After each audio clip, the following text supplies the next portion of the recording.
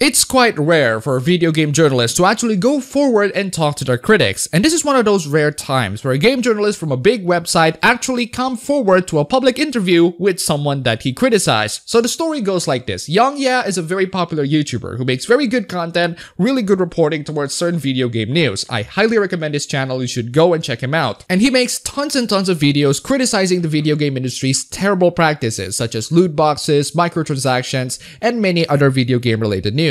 At one time, he made a response video to an article done by Jason Schreier, who called him a YouTube Provocateur, and the reason why he called him as such is because he makes videos with titles that are incredibly provocating. This is coming from someone who works at Kotaku, so yeah, take that for what you will. Here's a little bit of warm-up before we actually get into the real deal of the conversation. I have certainly seen what your audience says. Right, no, of course, but, you know, and consequently, your audience, when you know, say, you know, the YouTube Provocateur YongYea, consequently they come to me and say you're the Alex Jones of video game news, essentially. No, that's ridiculous. This is their plan, people. These are demons.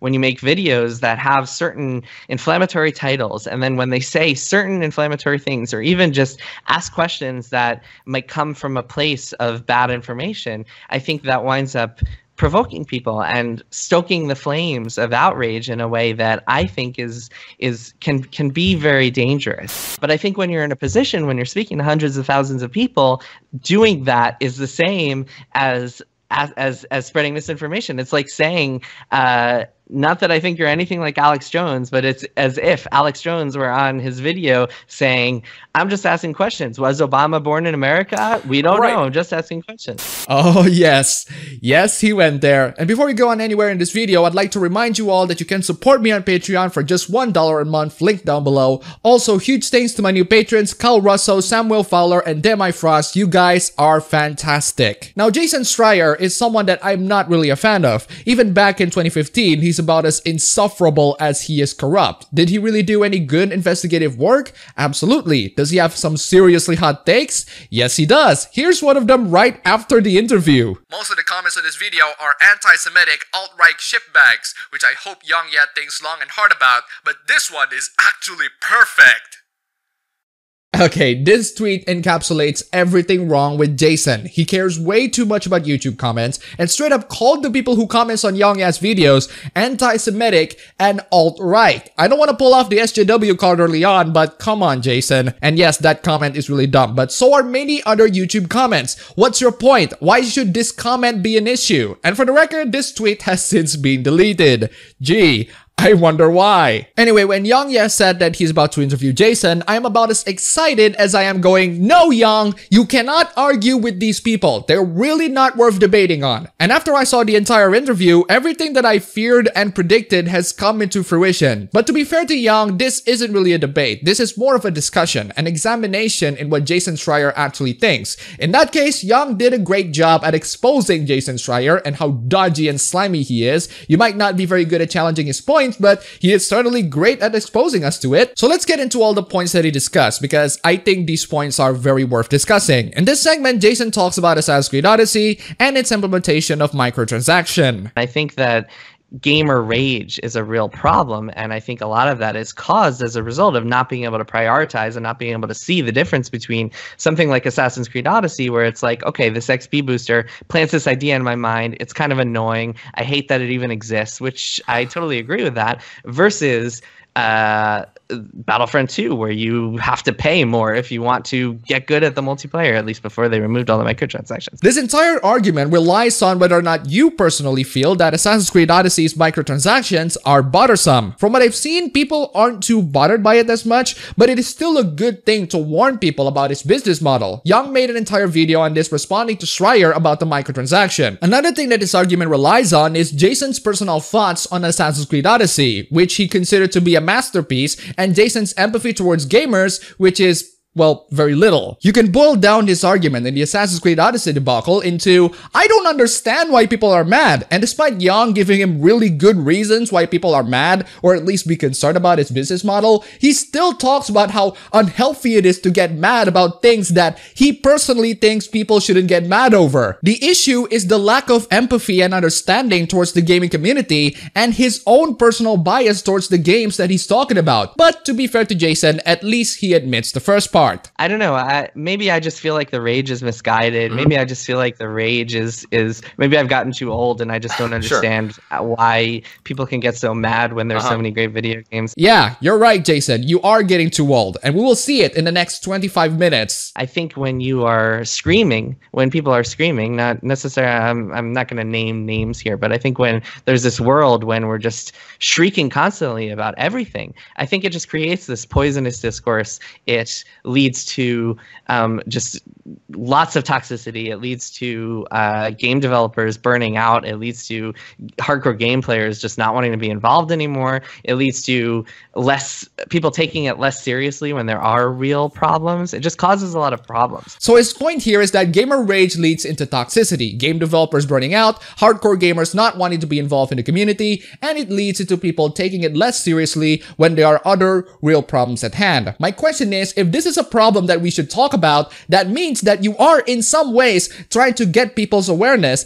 to try to fix it, right? But unfortunately, due to the massive scale of the gaming community, there's no way for you to be like, hey gamers, stop being outraged about something. You can actually replace gamers with something else like, hey game journalists, stop being outraged about something. But my point here is that outrage from the gaming community is to be expected at pretty much everything these days. Yes, some of these outrage can be incredibly ridiculous, but from my experience, when the gaming population is outraged, it's mostly for the right reasons. Although I can't imagine someone like you saying that Sony's censorship towards anime games on PS4 is something to be outraged about, mostly because you lack empathy and you got your priorities wrong and you probably don't like these games. And if we're going to talk about outrage and not even once mentioning how your entire website is driven by outrage bait articles, I think you're starting to lose me. Yong went on to explain that while the microtransactions in Assassin's Creed Odyssey aren't as bad as Battlefront 2, they're still not acceptable, and that would cause a lot of concern for potential buyers of the game. My points exactly. But Jason continues on his rant about gamer rage. When you say express anger, I mean, I think that's one of the real fundamental problems with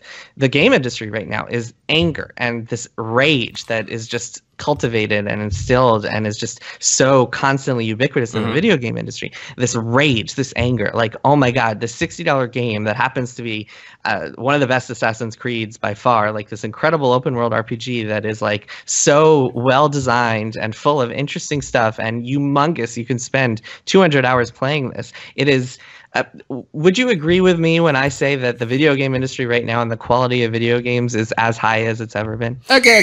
Stop. Topic switch. So you guys might notice right there that Jason is a huge fan of Assassin's Creed Odyssey. So anything that he said about microtransactions not bothering him personally, and anything that he said about how people shouldn't really get outraged over this, you should really take it with a grain of salt. Jason cannot put his personal bias aside to empathize with the common gamers and why they have problems with the business model of Assassin's Creed Odyssey. His love towards the game blinded him to the issues that the game has regarding microtransactions, or at least it blinded him in why people have issues with it. And his next point? Oh boy, not even Yong can take this. Would you agree with me when I say that the video game industry right now and the quality of video games is as high as it's ever been? For certain games, yes. For others, in general. I'm just saying in general. Jason, you know very well that it's a really bad question to ask, with answers that are not helping at all with the situation. Are the quality of video games right now is as high as it's ever been?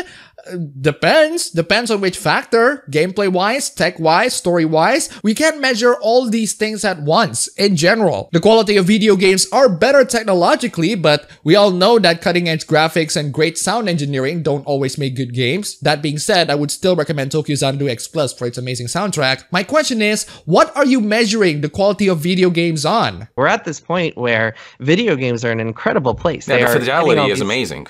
Their graphical fidelity, they're hitting all these artistic bars, yet at the same time there's so much rage.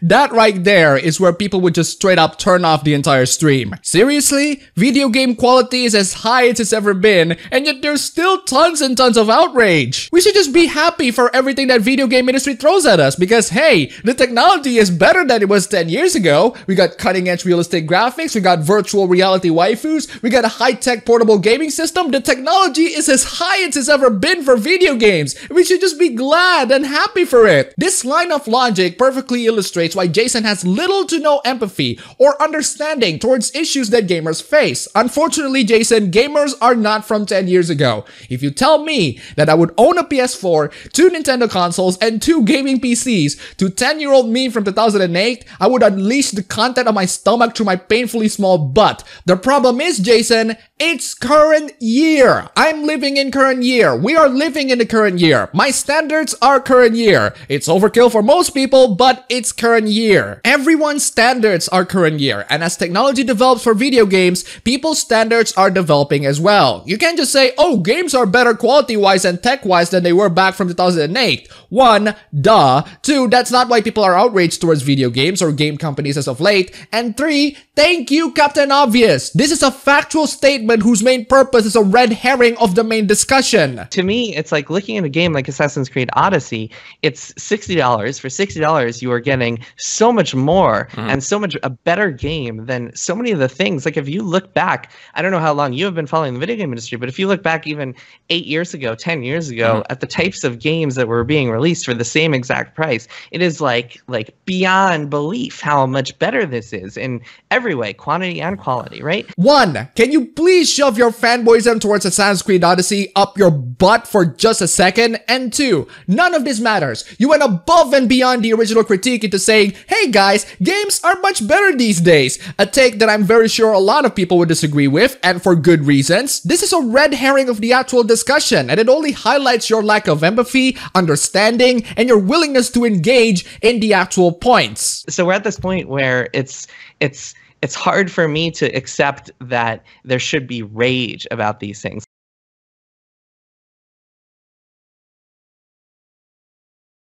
Are you always this pathetic? Do you see what I'm talking about when I say that he lacks empathy? Okay, you want to get annoyed that this game is an XP booster? Fine. It's not fine though, is it, Jason? You want to get annoyed that this game has this annoying microtransaction and it's just like should not be there. It ruins the integrity of the game. I am with you there 100%. No, you're not. No, you're not. If you're with the gamers 100%, you wouldn't say that you don't get it. You wouldn't went on tangent about how games are better nowadays than they were 10 years ago. This entire thing wouldn't happen if you really are 100% with the gamers. But carry on, Jason. Keep on lying. But I think when you turn that into like, I am now going to spend 4 hours a day in the comments on YouTube and Reddit or social media screaming at developers and just getting upset about every new controversy week after week, I think that is where you hit a point where, I mean, for me, it's incomprehensible.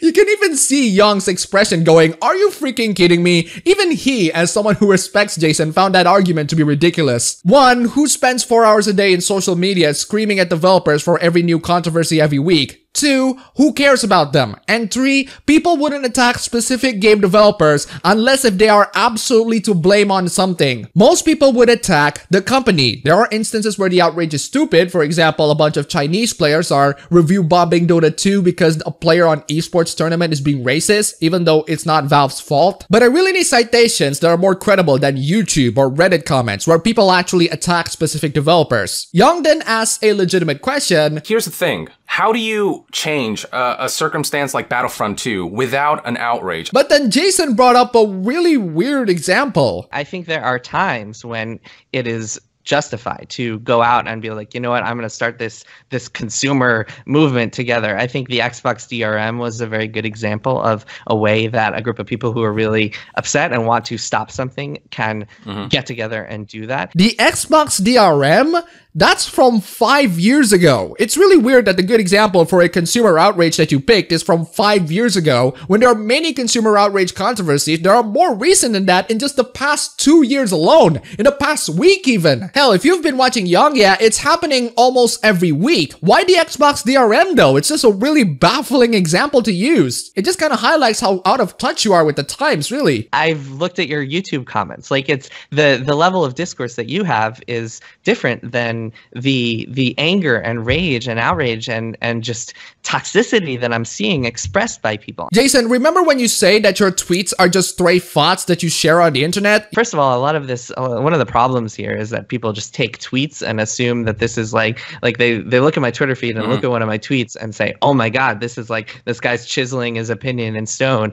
as opposed to me just like like writing a stray thought and putting it out there. YouTube comments work the same way, except they are way less credible. I've looked at your YouTube comments. Like, it's the level of discourse that you have is different than the anger and rage and outrage and just toxicity that I'm seeing expressed by people. And I think that is a real problem. Whoa. Stop right there, Jason. I'm legit asking you this, but are you from 2010? Saying that the toxicity in YouTube comments are the real problem is something that I expect from someone in 2010, not in current year. We have moved way past the point to consider YouTube comments as anything credible. This has been established probably even before 2010. I got way too many notifications on my YouTube comments. I ended up muting them. If I want to read a YouTube comment, I'll go read it myself. I don't have to read everything. I can't read everything. I have like thousands of comments per day. If I have to choose between reading all of my YouTube comments and cleaning my room, I'd find more comfort and warmth being blasted by dust. Seriously, Jason, stop reading all these comments. They're just stray thoughts, except less credible. And to consider them to be the real problem instead of, the game publishers using microtransactions and exploiting gamers, it just highlights how messed up your priorities are. Jason then went on to talk about how he has talked with people on the video game industry and how the gamers' outrage is one of the factors why people quit the industry. But here's the thing that baffles me when talking about game development. If you are a game developer, we can safely assume that you are consumers of video games as well. It would be really dumb to think otherwise. So if you are a game developer, especially in current year, especially when there are so many outrage and controversies happening towards big game companies every week at this point, you would at least have experienced what it's like to be a consumer when you voice your concerns or outrage towards certain video games. If you can't dish it out as a consumer, but you can't take it as a developer, I think you're not qualified to be a game developer. You can't get too far in game development if you are not mentally well enough to handle criticism. No amount of depressing stories are going to change me from that opinion. If you cannot handle the criticism or the backlash of your product, you shouldn't be making a product. And one of the things that a lot of game developers or artists or producers in general miss is the fact that while their products are their passion project, where they put their heart and soul into them, they're still made for consumption for other people. If people didn't like your product, they're not going to be very kind to you. Can this create a toxic environment? Sure. But on the plus side, this toxic environment of outrage encourages people to be better. Think about this. We're living in an environment where gamer outrage happens almost every week at this point. This is a factor that no one can control, and nobody in their right mind would do so. It's about as hopeful as draining the ocean. So the question here is, as a game developer, do you complain about the toxicity that's happening in YouTube comments or social media in general, or do you teach yourself to adapt and grow, not just as a better person with a great mental fortitude, but also a better game developer? If you grow to be a better, more likable person who develops much better games, then the consumers would love you and respect you. There are still hate towards you. You can't remove them, but you can definitely reduce them. Let me put it this way. The internet is a post-apocalyptic wasteland. You can either complain about how everyone is hostile to you and wants to rob you, and then you get killed by a raider or something, or you can train yourself to be a better survivor. You can still get killed, but you have a much better chance of surviving. Anyway, with all that being said, let's get back to the actual interview. People just want to leave the video game industry, and that's not entirely because of this outrage thing, but outrage is certainly a factor. The outrage, I think, is very real and is a very real problem, and I think that's something that people like you and I need to be a little concerned about and think about when we are talking to people, is like, what is this coming from? Is it necessary? What sorts of effects is it having on people? As I said previously, attempting to change the current state of the gaming community is a hopeless cause. This isn't an issue that people should be focusing on because you cannot change them. People are going to be outraged towards things every week. That includes me, that includes you, Jason, and that includes you people, the viewers, as well. That is something that we cannot change. It's naive to think that we can. Instead of trying and failing to improve the world, we can, however, try to improve ourselves. We cannot change how toxic the community is, but we can try to improve our mental health. We can improve our skills. We can improve our attitude. We cannot change the world, but we can change ourselves. We can be a better game developer. It's stressful, it's tiring, but that's just the reality of the situation. Ultimately, the power of your fate is in your own hands. It sounds like something that came out of an anime, but it's true. Then they talk about how game companies are terrible at communicating, and they both agree that they need better PR and better communication. communication. I agree myself as well. And then Jason talks about YouTube videos. I do think that one of the problems is that a lot of YouTube videos are very much designed in a way where it's someone talking about things, sometimes talking about things they don't really understand, making guesses, maybe reading things they saw on Reddit, and kind of spreading this level of misinformation. And I think that's a real problem. I think you need to be very specific with that. Reddit and many other sources can be misleading as they can spread misinformation, but this is way too general of a characterization. Also, you're not in any position for criticizing other people for spreading misinformation when you work at Kotaku. Glass houses, Jason. When you say that you're angry, I find that really interesting because didn't we just agree that video games are in this great place? I mean, I get you. Yong expression is amazing. He's like, dude, are you kidding me? This ain't it, chief. This ain't it. And here's the best part. Jason went on to talk about EA's conference, and then he said this. That they feel like they're designed for investors. But I mean, that is that is a capitalism problem. That is a publicly traded company problem where these executives at the top are making... Right.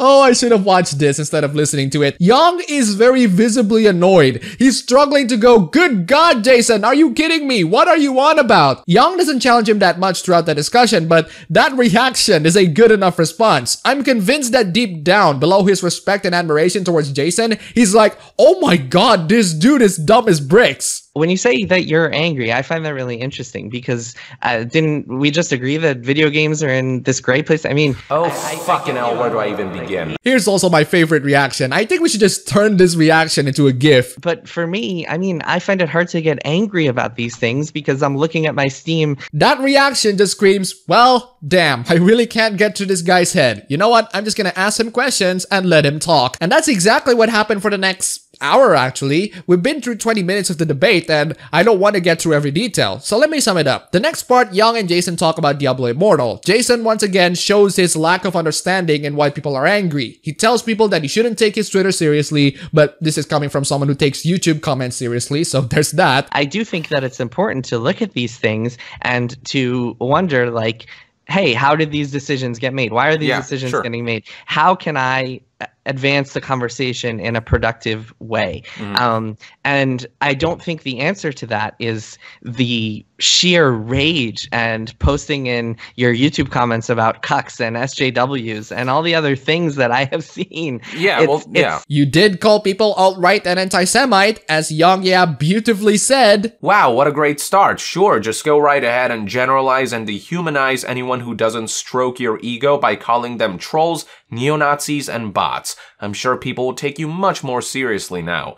I hear people who are talented, experienced game developers saying, what am I doing? Like, why am I working for these people who seem to hate me? Why am I working for these people who seem to hate me? The answer is simple. People don't love you by default. They are indifferent to you by default. That is the wrong question to ask. The right question to ask is, what have I done to make these people hate me? And since your example is Wyatt Chang, the guy who announced Diablo Immortal, I think we all know where this hate is coming from. Before this, Jason talked about how Wyatt worked so hard on the game and that he doesn't deserve all the hate. That is true. A lot of these dumb moves that Blizzard made are thanks to them trying to please Activision. I mean, seriously, what the hell is this, Activision? But I'm going to say what I said in my extra credits video. Your teacher doesn't care if the dog ate your homework or you broke all the bones in your body as you're working on it. If the homework is C grade at best, you will get a C grade or probably worse. These consumers are like your teachers, grading your assignments. They're brutally honest and they're not gonna shy away from giving you a C or a D or an F even if your end result is subpar. In terms of the relationship between the developer and the consumer, the gaming world is a really brutal world. The crunching and the overwork are just adding more insults to injury, and there are definitely lots of rooms to change in that department. I've talked about this in another video. But what will never change is the relationship between developers and consumers.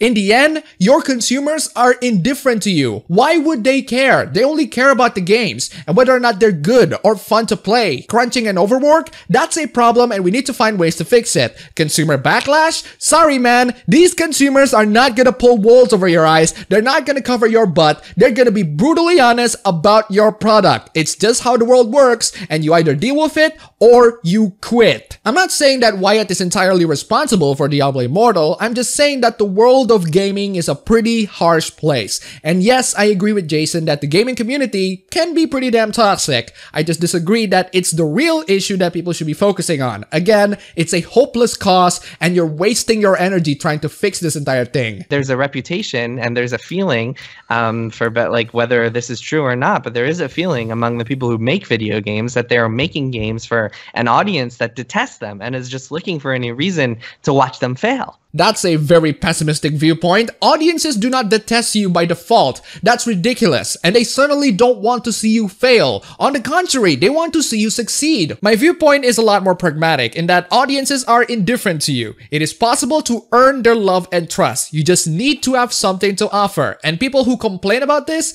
usually don't have much things to offer in the first place. Successful game developers just make their games and put their heart and soul into them. Other game developers just whine and whine. I think that that's something that people like you could do to alleviate that is to make sure that everything that you say and I say and all of us say who are in these positions who are via platforms comes from a place that is accurate and true and fair. Unfortunately, all of those things are very loosely related to Kotaku. Jason then went on for about 5 minutes talking about himself, actually. He's mostly pissed that people don't really like calling him shills of certain companies. I wouldn't call you those either, Jason, but I would call you a shill for Assassin's Creed Odyssey. Your fanboyism of that game is beyond the levels of rationality. So we've been 30 minutes throughout this 1-hour interview, and I think we don't really need to go on any further. They went on to talk about Diablo Immortal, Fallout 76, Bethesda's buggy game engines, Game of the Years, and I was laughing pretty hard when this part popped up. So let me ask you something, Yong. Have you ever reached out to Bethesda and said, hey, I would like to talk to Todd Howard about this stuff? Well, would he? I mean, I've reached out to PR departments, but what they're not gonna. Why would they let me speak to Todd Howard? Why not? I don't know. Because you have a YouTube channel. You have a popular YouTube channel. Would you be able to connect me with him? And I'd love to speak with him. No, because Bethesda hasn't talked to me in 5 years. Yeah, well, there you go. There you go. But the point is, Oh boy, if you guys don't know, the reason why Bethesda doesn't want to talk to Jason or Kotaku in general is because he leaked all of their stuff on Fallout 4. He also leaked on so much stuff on Assassin's Creed Syndicate, which is also why Ubisoft doesn't want to talk to them. One of my very first few videos in 2015 was talking about exactly that. Like seriously, here are some details about the game. Don't leak them. Then Kotaku leaks them. And then they're somehow surprised that these game publishers don't want to talk to them. And that's Jason Schreier and YongYea, a game journalist with a YouTuber. In reality, it's just the game journalist talking and the YouTuber reacting to the hot takes in a hilarious manner. The only conclusion that I can get from this entire thing, and it's something that we already know at this point, is talking to game journalists is indeed a very silly thing to strive for. Isn't that right, Jason? Or is it about being a good journalist?